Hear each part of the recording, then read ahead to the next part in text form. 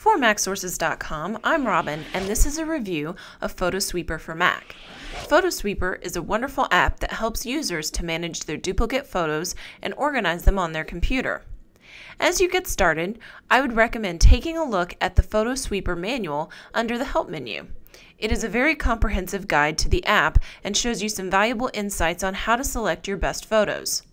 Under the same menu, there are also PhotoSweeper tips that are basically a quick start guide. The tips walk you through how to add photos, compare them, how to review and mark photos, and how to move marked photos to the trash. Once you have the basics, open up your preferences to set up PhotoSweeper. You can customize just about every aspect of the app functions, like the compare settings, how to group your photos, whether or not you want them auto-marked, and whether or not to keep the photos. Under Filter and Sort, you'll find that you can filter images by type and file size, and you can sort by date or title. Under the auto-mark preferences, you'll see how the app judges which photos to auto-mark. From here, you can adjust the default criteria. You can also prioritize your photo libraries. The Advanced Preferences allows you to determine whether or not to use a fast bitmap generator, move photos to the trash from iPhoto, and when you want to empty your cache. By default, the cache location is the system disk, but you can change that here. Now that it's all set up, we are going to load our entire iPhoto library, which is over 73 gigs of photos. PhotoSweeper allows you to choose photos and folders selectively, but because it is designed to handle mass quantities of photos quickly and efficiently, I wanted to show you just how quickly PhotoSweeper can import and compare the photos. This video is playing in real time, and while they are loading, I would like to point out that the media browser in the bottom left-hand corner allows you to access your iPhoto library events as well as photos stored in Aperture or Adobe Lightroom. Along the side of the window, you will see a preview of the photo currently selected, the histogram, and the metadata of that photo.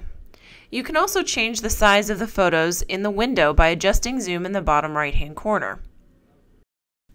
Just remember, this is video of PhotoSweeper comparing over 73 gigs of photographs in real time. We did not alter the speed of this video at all, and PhotoSweeper is able to go through this large of a library in about 1 minute's time. Once PhotoSweeper has finished comparing the photos, it asks you if you want them automatically marked. From here, you can also access the auto-mark preferences and adjust them as necessary. If you choose not to auto-mark, you will have to review each photo individually rather than letting the app do the heavy lifting. As you review photos, you will note that in the sidebar, you can see the created and modified dates of the photograph. This is key information when working with different versions of images. Another way to view the compared images is in face-to-face mode. With face-to-face, you are given two large photos with specific information like the location on your hard drive, as well as image size and date modified. When you are done separating the photos you want to keep from the unnecessary duplicates, you simply close out of the program. You can save your progress and come back to it later. This has been a quick look at PhotoSweeper for Mac. It's a great utility for any photographer, amateur, professional, or recreational. For our full review, visit MacSources.com. Don't forget to like us on Facebook, follow us on Twitter, and subscribe to receive all our latest news and reviews. Thanks for watching.